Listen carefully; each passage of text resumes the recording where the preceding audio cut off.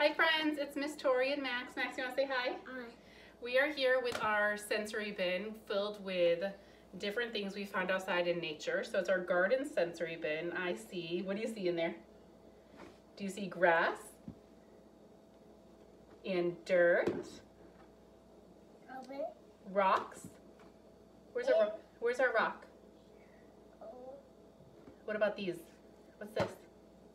Over. A leaf. Some leaves left over from our fall. What's this? A truck. So Max brought his truck into the sensory bin, and this is a great way to also bring some dramatic play in and have the truck drive over our dirt and rocks. What else is in here? What's this?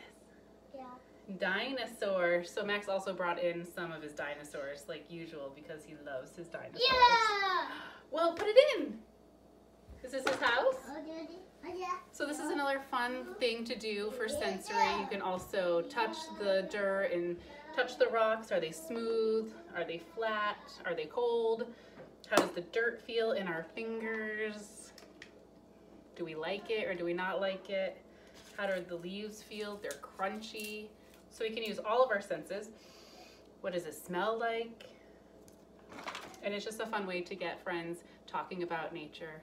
All right, I hope you have lots of fun. We'll see you later. Mwah!